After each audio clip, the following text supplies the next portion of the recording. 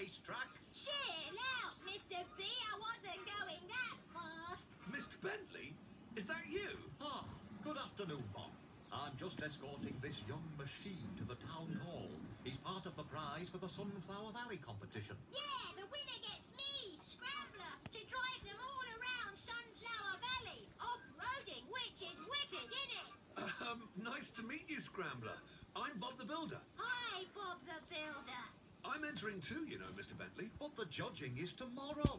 Are you going to get a model built and write a speech by then? A speech? Oh, yes, Bob. Each entrant has to give a speech explaining why their idea is right for Sunflower Valley. Oh, I didn't know that. Well, we'd better leave you to it then. Bye for now. Come along, Scrambler. Hold tight, Mr. B. Let's scram. Will you stop doing that? I'm not evil Canoodle. Right, Dizzy. We're going to need lots of cement now, please. Coming right up.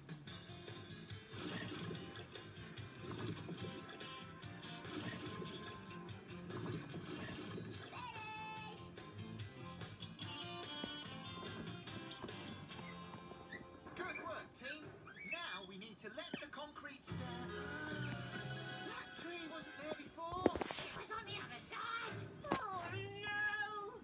Spud must have done it wrong. Oh, we'll have to tell Bob. We'd better tell him right now before the concrete goes hard. Hurry!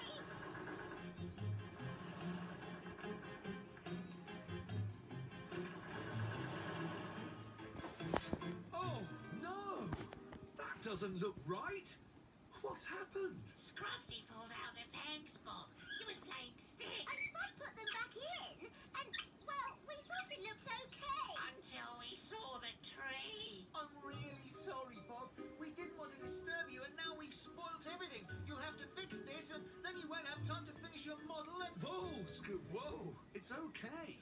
If we work quickly, we'll be able to get the concrete up before it sets. Don't worry.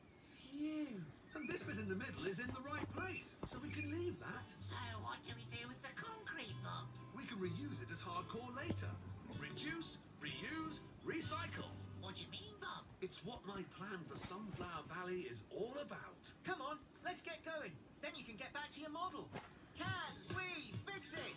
Yes, we can!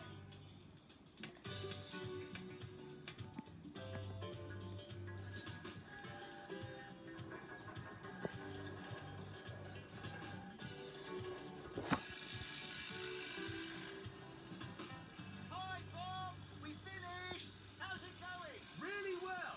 I'm just making it... Oh, looks like there's a power cut. That's all we need. Bob has no time, no power, and no light. He'll never get finished now. The electricity company said it'd be back on soon. What are you going to do till then, Bob? I'll just have to work like they did in the old days. By candlelight with hand tools.